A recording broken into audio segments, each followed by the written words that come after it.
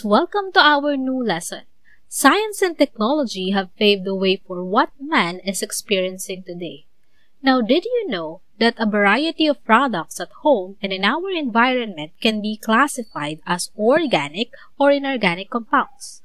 Now, for today's video, we are going to differentiate inorganic compounds from organic compounds.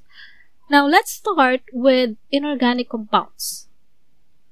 An inorganic compound is a compound that does not contain carbon. In contrast, only a handful of inorganic compounds contain carbon atoms. Carbon dioxide is one of the few examples. Inorganic compounds contain some kind of metals such as alkali, alkaline, transition, and so forth, and they will in general have the capacity to conduct electricity. For instance, while in solid state, inorganic compounds are poor conductors of electricity.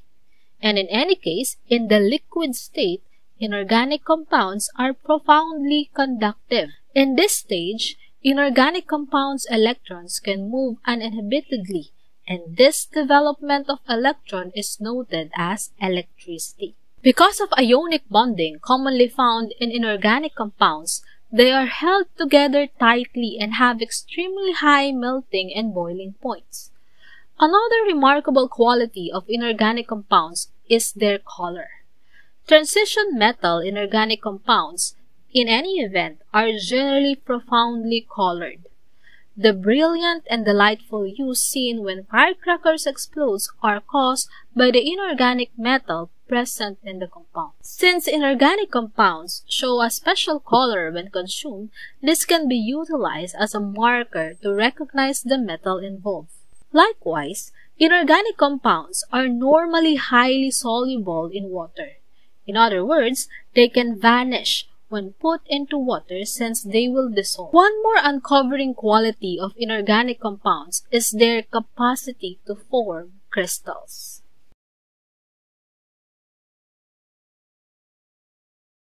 On the other hand, organic compounds are groups of compounds that consistently contain carbon with other different elements that are required for living creatures to work. Carbon is the key component since it has 4 electrons in an external electron shell or in an outer shell that can bond or hold 8 electrons. Subsequently, it can form numerous kinds of bond with other carbon molecules and components. For example, hydrogen, oxygen, nitrogen, phosphorus, sulfur, and halogens.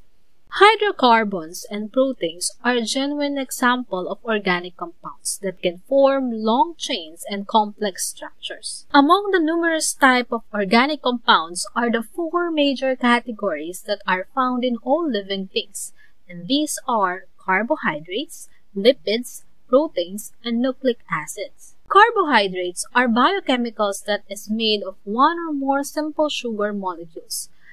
Living things use carbohydrates as an energy source. Lipids, on the other hand, are biochemical that does not dissolve in water. Fats, oils, and waxes are examples of lipids. One of the functions of lipids in living things is to store energy. Proteins are huge molecules with complex structures that permit them to take insignificant functions in organic chemical reactions. It is usually present in animal products, though it also exists in other sources such as nuts and legumes. On the other hand, nucleic acids are the chief information-carrying molecules of the cell. The term nucleic acid is overall name for DNA and RNA. They lead the development of protein synthesis and control the inherited characteristic of every living thing. Now, how will you differentiate organic from inorganic compounds? In terms of sources, organic compounds comes from natural sources like plants and animals, or materials produced from living organisms. On the other hand, inorganic compounds obtained from minerals. In terms of composition, organic compounds are mostly contain carbon, with hydrogen, nitrogen, phosphorus, fluorine, chlorine, bromine, iodine, sulfur, and oxygen. On the other hand, inorganic compounds contains all other elements, with some exemptions like carbonates, carbon dioxide, carbides, and cyanides.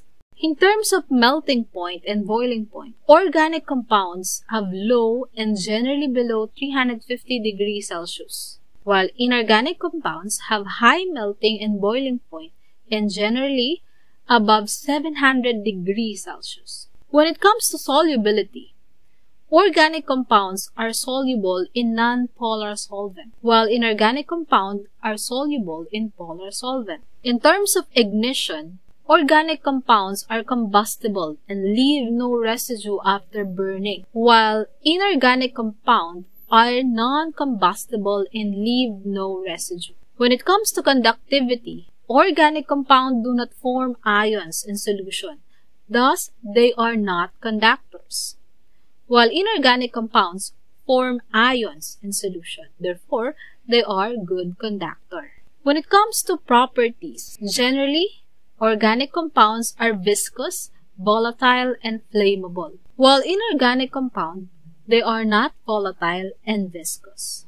When it comes to appearance, organic compounds are mostly solid, liquid, and gas, while inorganic compounds are most often in solid form. When it comes to chemical bonding, organic compounds are formed through covalent bond, while inorganic compounds can be formed through ionic or covalent compound, but mostly ionic.